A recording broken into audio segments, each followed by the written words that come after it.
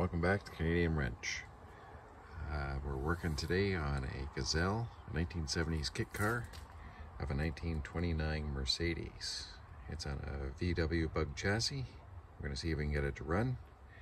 We're going to give it a good cleanup. It's been sitting for years. Okay, working on the Gazelle here. I had to determine which battery cable is which, because you can see one's not red. They're just both black cables. Both have a wire coming off them. I would assume, because this wire here is black, that might be ground, but we'll see. And all we're going to do is we're going to check the resistance between the body.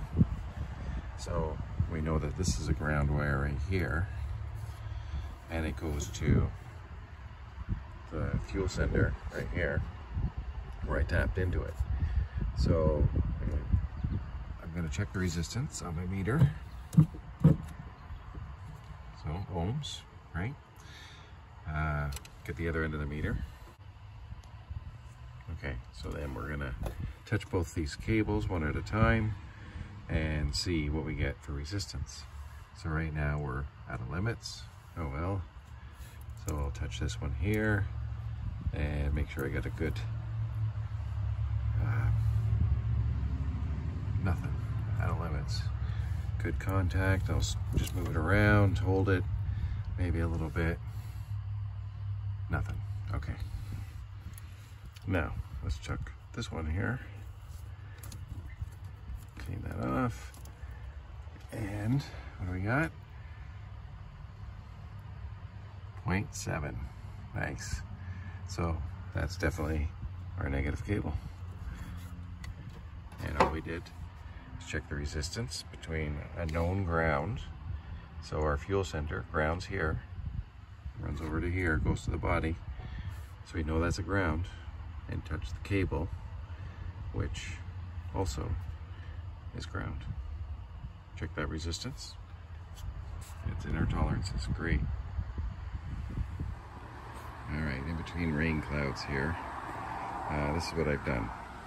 So I got a bottle with a fine tip on it, hooked it onto this fuel line here, squeezed it till I saw fuel going down into the fuel pump right here, right? There's your line right there. So now I'm sort of priming the pump, right? Then, once I filled that line with fuel, dropped it in a tank of fuel, put it a little bit higher than the engine, so gravity's our friend. And I checked the oil and cranked it over and got it to run. Yeah, fantastic. I didn't flick the points. I was gonna pop the cap off and just make sure they were clean and everything. That well, just see if it starts, and it did. Unbelievable.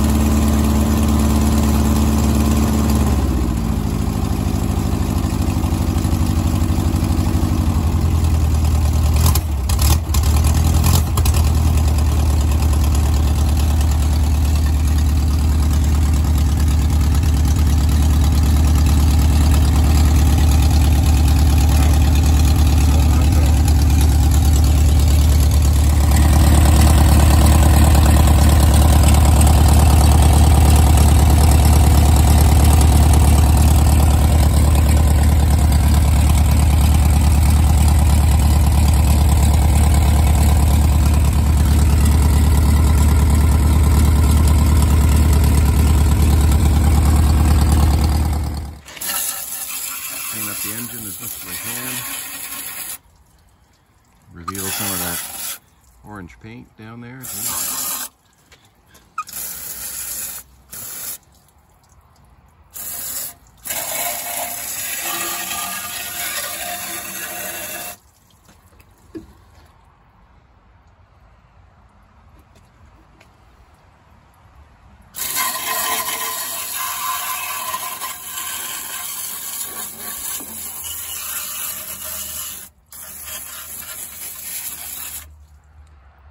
all cleaned up. Turned out pretty good. I'm happy with that. Looks like finned aluminum rocker covers. Some chrome hanging out down there, chrome intake. That's very cool. Yeah, that's all right. I'm cleaning up the engine area. I found the Schrader valve right here. So, like an air valve. So, out of curiosity, let's get a airline and see if this thing has got rear air suspension. Put a little air in it. Yep. Definitely going up. Don't want to put too much. Wow. Very nice. Rear suspension. Alright. Did the inside, cleaned up the rear package area or seat, if you want to call it that. The sides. Cleaned up the other two seats, even though that one's so far gone, but at least you can see what it would look like. Down under here, which is under here, I'm going to glue that back a bit, and that's all cleaned up. There's your pedals. The wiring I'm leaving for the next guy who loves this car.